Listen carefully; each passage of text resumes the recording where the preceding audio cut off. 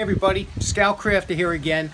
Beautiful day here in the city. It's about low 60s, nice breeze, great day to go fly a kite, which I love to do.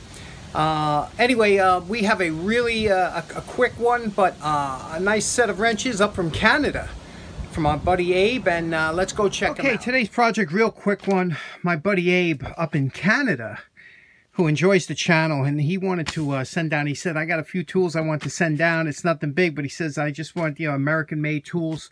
He sent them down, and I was pretty amazed at what they were. Now, a lot of these, common wrenches, these are called open-end wrenches, and if they have one open end and one box end, that's called a combination wrench. But these are double open-end wrenches. And these were really common back in the, the 20s and 30s, things like that. Everybody used them. They kind of fell away in popularity.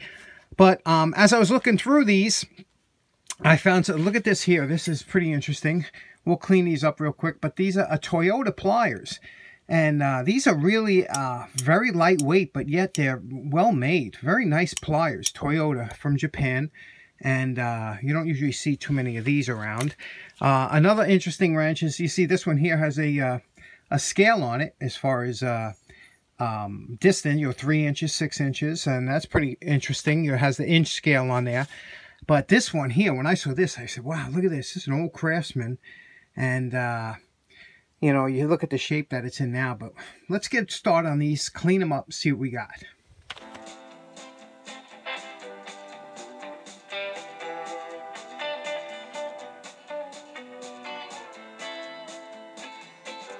Okay, here's our post-wire brush evaluation of the 3 that we picked to look at. All the rust is off now. We'll decide what we want to do. You can see here what the head looks like here. I would like to polish out that head. It's always rough here because you got that forged lines here. So we're going to see what we can do here. But my goal would be, I'd like to polish out the 2 heads, paint it and accent these markings for this wrench. And these I would just like to, they're all cleaned up and stuff, and these are really nice. Again, these Toyotas, you've never seen these before. Lightweight, very nice. They're not sloppy at all. Nice pair of pliers. And then obviously the Craftsman. And what we'll do with this here, hopefully we'll get this back to looking polished on the edges. And maybe put a little accent paint in here, but that's what I have planned for that, so let's get to it.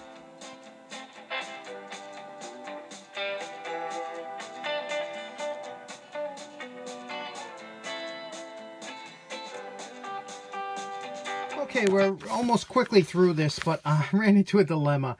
My intentions were to paint this, I was going to paint this like a nice black and accent the letters, but you know as well as I do, the minute you paint anything, the minute this thing goes into a toolbox or something, that black paint is going to chip. I wish there was a way I could dye it or something that, wouldn't chip off, or, even if I was to, how it's powder coated, that's a little bit more durable, but that chips too. So that's where my dilemma is now. I have to figure this out. Now you know my favorite part. Remember what these wrenches look like before we started. And we are calling this project finished. These came out real nice, didn't they? Here we have the Toyota pliers. I think that's a model 55 there. It says 55. We just filled it in with some red paint. It looks real nice. And these pliers are just so beautiful. They're so lightweight. They work so well, and there's no slop in them. Real nice pair of pliers. Very happy with these.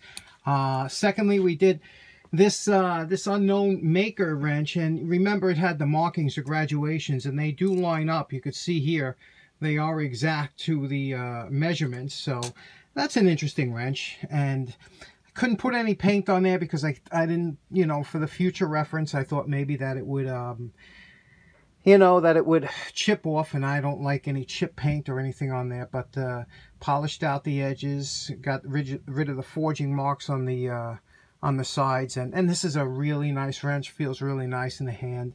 And then of course our favorite, the Craftsman. And look at this, is just a pretty wrench, isn't it? Look at the shape, the size, the the design of this wrench, you know, with the Craftsman in the middle. I painted that red and baked it on for about 3 days.